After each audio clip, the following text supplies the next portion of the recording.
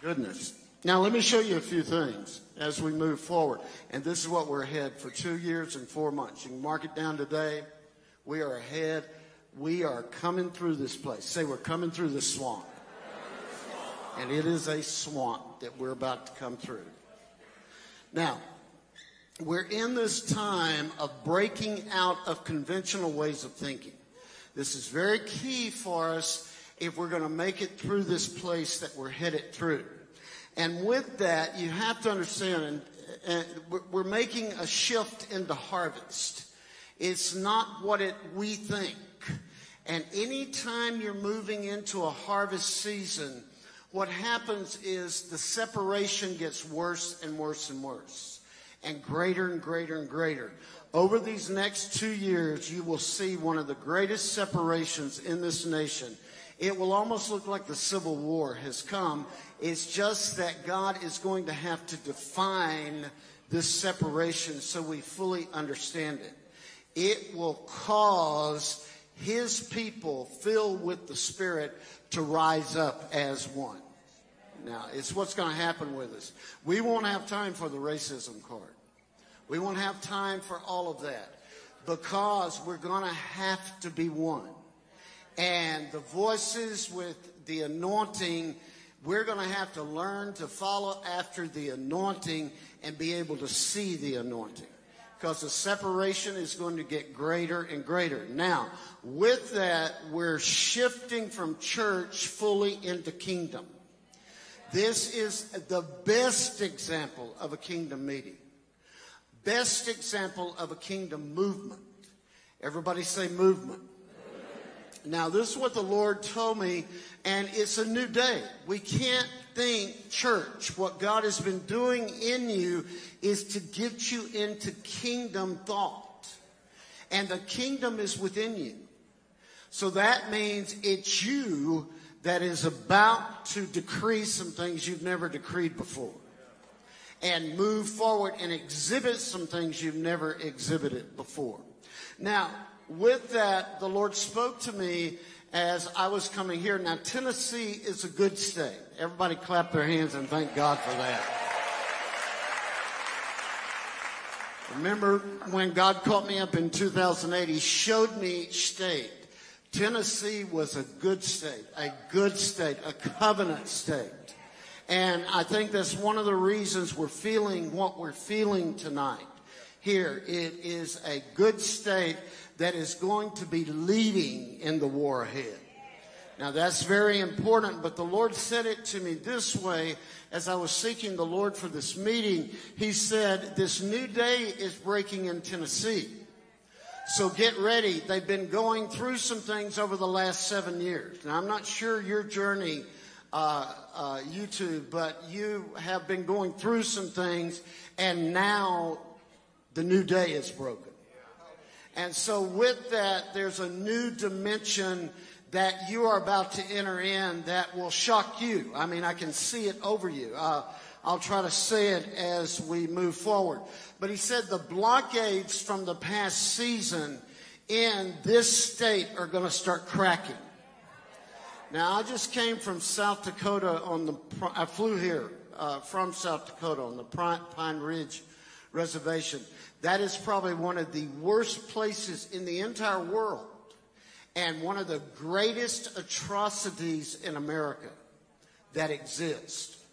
And it would shock you if you saw what that reservation looked like. And because we're getting ready to bring the all tribes into D.C. to pray again. This will be the 3rd year. And in the midst of it, that reservation has a desolation. And I'll tell you how God works on it. The chief of the reservation 2 weeks prior went into Rapid City and asked one of the key leaders, do you think that man named Chuck Pierce would come up here and pray for us? And he said he is coming in 2 weeks. And I knew then I had to go out on the reservation.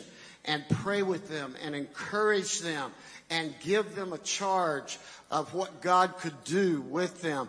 There was such a focus against the Sioux people that shows you what we're up against, because when the enemy starts trying to take out a people, what he does is he focuses to try to separate and fragment their strength.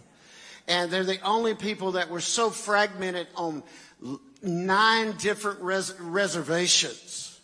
Now, my mother was Chickasaw, and the Chickasaw, for instance, they're all on one reservation, and they have a government on that reservation. And matter of fact, they're the only sovereign nation in America, so I've learned a lot from them. And they hold a deed to their land. They're the only native tribe that holds a deed to their land. They were the only ones strong enough not to bow in the midst of what is going on in America. That's what you're going to start seeing also, that will overturn the racist structure in this land. Because, see, all the root of that is anti-Semitism. And so we're watching, and one of the things that Dutch and I saw several years ago was one of the first states to overturn anti-Semitism from a government level was Tennessee. Let's thank God we are sitting in this atmosphere. Now, the Lord says he's going to start breaking blockades off of Knoxville, Memphis, Nashville, and Chattanooga. And that they're going to rise up and become models for what God will do in days ahead. And so I think this is the beginning of something. Matter of fact, let me prophesy. You two stand up. The Lord says, I'm going to make this a center of movement. The Lord says, you have endured a lot of change.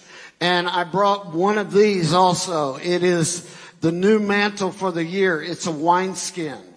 We pour it, we make it, and I'm going to just send it down with Dutch. He'll open it up and he'll put it on you. He'll hold it up so you can see it. And the Lord says, what you've been going through has been key for the future of this nation. For you have gained a platform to be used, and you will become a model of church advancing kingdom.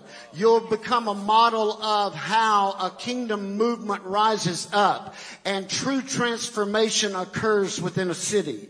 You will begin to model things. So the Lord says, get ready.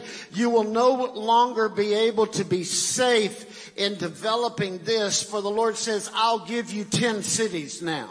And from those 10 cities, you'll begin to change the course of what will be happening. You'll be on teams that change cities. So the Lord says, now you're initiated into a new wineskin. We pour this art-wise, we do it.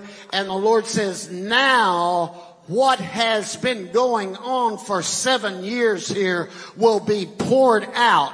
And the nation will watch the wine pour from this place. Now that brings all of us to this place. See, we're in a time that we have to overturn old cycles. We don't have a choice. And just like that reservation in South Dakota, there are strongholds that God is saying my people will be assigned to in these next 2 years. They will stand on the height of the hardest places, and they will say, you now will crumble under our feet. The Lord says this movement is going to take a turn that will begin to change the course of this land. For you have recovered a land, but now you're going to transform it, saith the Lord. So get ready, for this movement will even take a turn. And you will have the energy to turn into this movement and move with it. So you must keep, this is a word God keeps saying to me, religious complacency off of you. You cannot say, we know that. We've done that. The Lord says no complacency this season. You're going to be called up. You're on assignment. You've been brought in here on assignment. You've been brought in here on mission. Your prayer life will change in the middle of the night. And you'll say, I gotta pray something. You won't have to try to pray to stay right. You'll say, I gotta pray something. And it will come up out of you. And you'll be unlocking some new dimensions. One will be wealth that has never been unlocked before. And you'll start moving in it in a way that you haven't, because this intercessory movement that God is calling now unlocks and establishes the apostolic strength of the church for the future. So not only is it led apostolically, it is a movement that will cause the gaps of this land to be addressed. So the Lord says we will be sent into gaps to stand and address gaps where there's wealth deficiencies. We'll address gaps where religion has trumped kingdom. We will start addressing gaps where bloodshed has happened and no longer it will be able to rule. I say to you, you are moving in a new dimension.